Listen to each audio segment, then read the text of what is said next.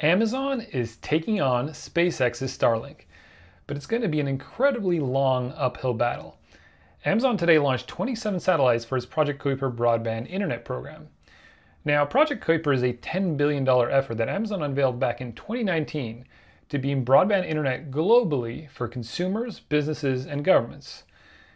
SpaceX has put more than 8,000 Starlink satellites in orbit since 2019, and of course has the advantage of being a rocket company. Meanwhile, Amazon has to rely on United Launch Alliance, which is a joint venture between Boeing and Lockheed Martin.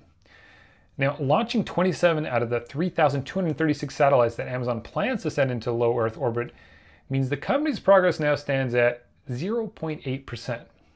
Furthermore, the US FCC has a deadline for Amazon to deploy half its constellation, or about 1,618 satellites, by mid-2026.